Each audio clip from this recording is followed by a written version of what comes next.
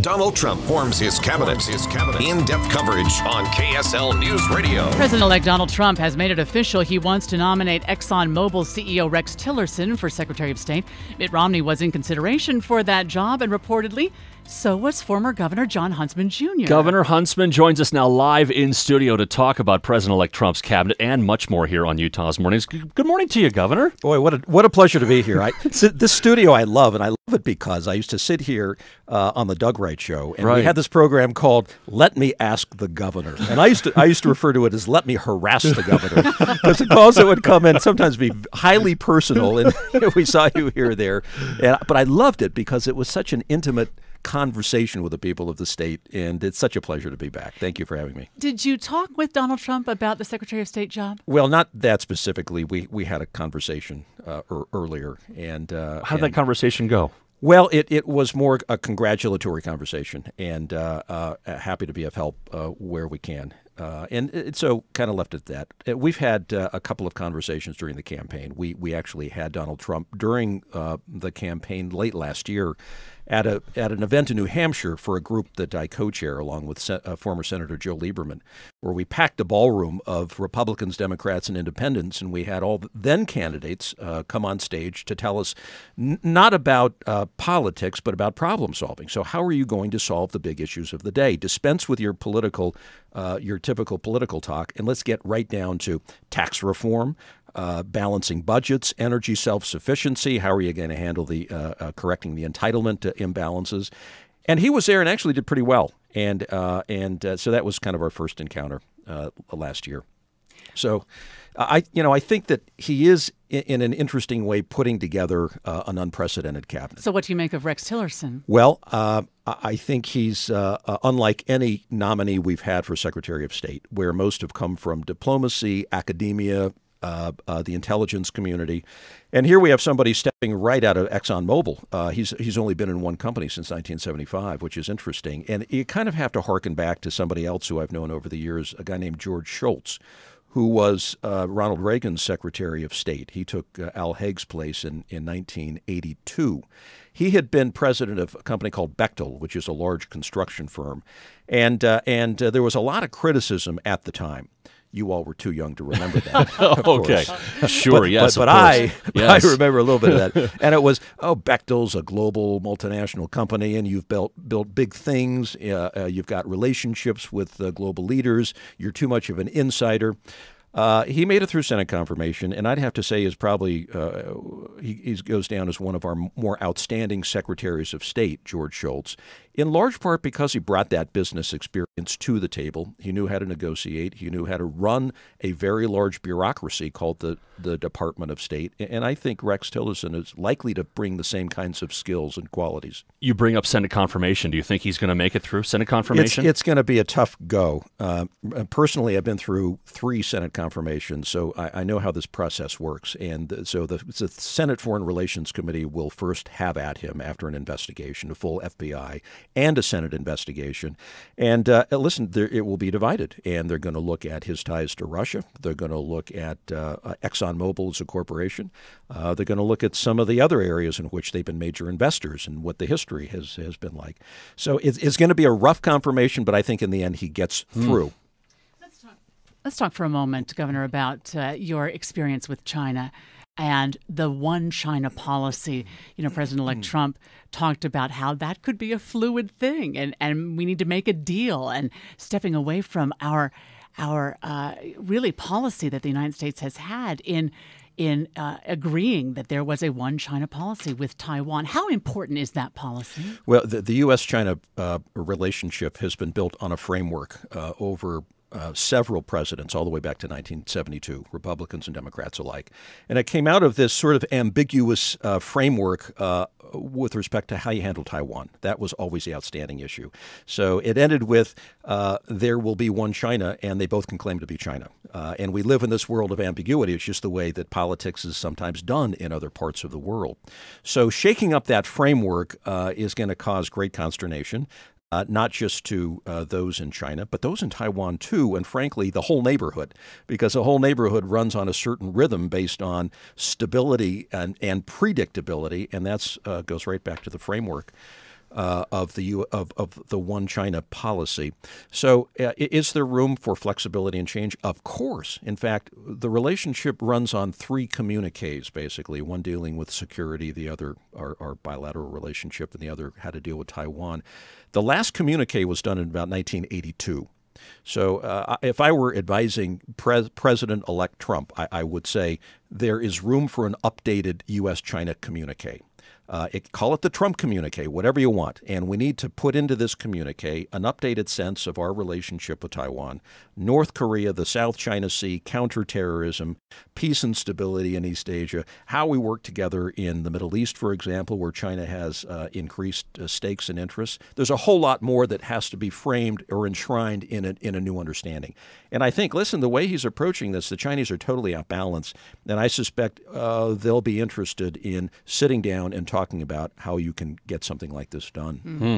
Can you hang out for a second, Governor? We want to absolutely get a quick check of traffic and weather together at 7:09. Let's do that right now. We'll come back and continue some questions for the Governor.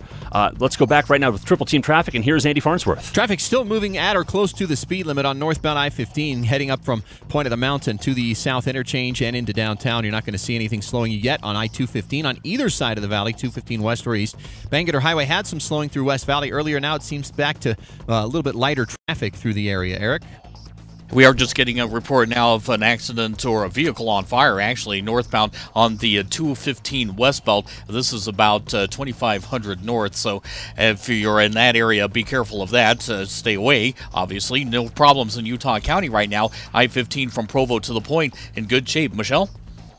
We are looking at good freeway speeds in Utah, or Weaver and Davis counties, I'm sorry. You're not going to really see any delays. Where you will see the delays is on the west and south gates leading into Hill Air Force Base. We're still looking at some pretty good backups. If you have 30 minutes, ARUP Blood Services needs all blood types to store up during the holidays. Learn how you can save a life. Visit utahblood.org. I'm Michelle Rowe in the KSL Traffic Center. KSL News Time now is 7:11. Let's get a quick look at the weather forecast. And back to you, Grant. Had a mix of sun and high clouds yesterday, and more of the same today. More mild temperatures. Again, we reach 43. Tomorrow, we're up to 46. With some rain showers coming afternoon tomorrow. I'm Grant Wayman, KSL Weather Center. And right now, downtown Salt Lake City, we've got a temperature of 29 degrees. We continue our conversation right now with former Utah Governor John Huntsman Jr. He's live here in studio. And remember, you can watch this interview right now with the KSL News Radio app. You just download it from iTunes or Google Play. Governor, I have to ask you about your name not only being thrown into the mix for Secretary of State with Donald Trump, but also now being thrown into the mix as a possible contender to Orrin Hatch for the Utah Senate seat here in 2018. How do you respond to that possibility? Can I say, Brian, that there's way too much talk about politics? Can we just have a breather? I mean, if you could wave a magic wand, you'd say, these campaigns go on interminably. They go on so it darn long. Never ends, doesn't it? So if you could wave a magic wand, you'd say, come on, let's not talk politics until about 6 months out of the election. Let's get term limits for members of Congress, and let's fix the gerrymandering, which has taken competition completely out of politics. I can't wave a magic wand, but that's my answer to right. The talk about politics. The fact of the matter there is Senator Hatch, who's been a good senator, has a decision to make. He said that he may be considering another term. I don't know what the answer to that is, because he said last time that this would be his last. And so probably there are a lot of folks who would be interested in going in 2018. So I think, at least personally, I owe him the respect of coming to that conclusion on his own and deciding where he wants to go.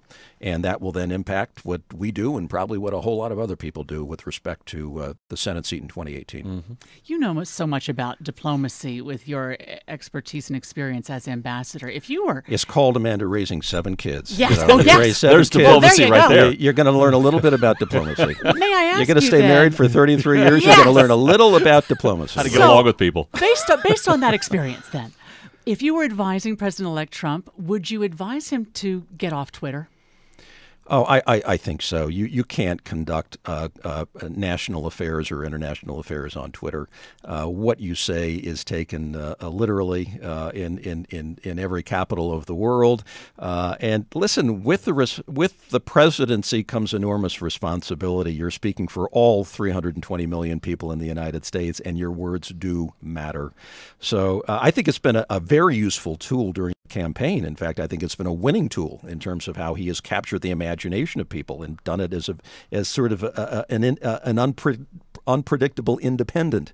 But now when you're speaking for the United States of America, you might want to rethink your tools of communication. So what are you up to now? What are you focusing on right now? What are you doing? Well, right now, for example, yesterday we just had our board meeting of the Huntsman Cancer Institute, which is probably the most important thing that we'll ever do. I mean, you talk politics and all this nonsense compared to what goes on there. The work, the heroism, the suffering, the folks who lay it all out there on the line after they're diagnosed with a disease that is far too common. And they lose all hope. And this is a place where hope is restored and where great men and women who are researchers and doctors are at the cutting edge of medicine and science. And it's just a very special place. So that's what we're mostly interested in, and where I and my brother Peter and others and my dad, bless his heart, will be involved for a long time. Forgive me. Oh, sorry. Go ahead. And beyond that, I'm involved with some businesses as a corporate director. Some great American companies, Ford Motor Company, which I love in Detroit. Cool. And Caterpillar, which makes great big yellow tractors and is one of the great manufacturing success stories in America. You hear a lot about what's going wrong with manufacturing, but you look at Ford Motor Company and Caterpillar and you say, wow, we can do it better than anybody else in the world. And a company called Hilton Hotels, which is another great American company where I spend a lot of time. Awesome. I know you have to go, Governor Huntsman, but you had experience in China. Did you talk about cyber attacks? Did you talk about that kind of cyber espionage when you were ambassador over there? Because we have a problem now, not just with China, but with Russia. What is your commentary on that? Well, listen, we have a huge problem, and you have to differentiate it between espionage, which is what countries do. They spy on each other, and we do it too pretty well. And the commercial espionage, which is the outright theft of intellectual property. So if you look at what the Russians do, the Chinese do, what the Iranians do, is their target sets are well beyond national security target sets. They go into civil society, private citizens, corporations, and they rip off whatever they want. And my big complaint is countries are going to watch each other on the espionage side, and it's really hard to draw red lines around what you can and cannot do. But we certainly ought to be able to draw red lines around private sector, civil society, and companies. We lose, because I co-chaired a national commission a couple of years ago on intellectual property theft, and we lose $300 billion per year in innovation, in ideas, in job creation. I'd say Chinese are 70% of the problem. The Russians they have better technology, but the Chinese are more persistent. They have more people doing it. So if I were President-elect Trump looking at China and all the trade issues that we've got, I would bore in on this one issue because it is huge, and there are some tools that we have readily available to stop it. They'd be controversial and they would hurt in terms of our trade, but this has to be addressed because it's happening all the time, and it really is impacting some of our great companies in America. Well, Governor, we can't thank you enough for coming in today and spending some time with us. We really Great appreciate pleasure. your time. What this a is treat. a whole lot of fun for So us. good to see you. Yeah, We'll this do is it really again great. sometime. Thank Please you, do. Governor. Yeah, you betcha. KSL so News much. Time now is 7:17.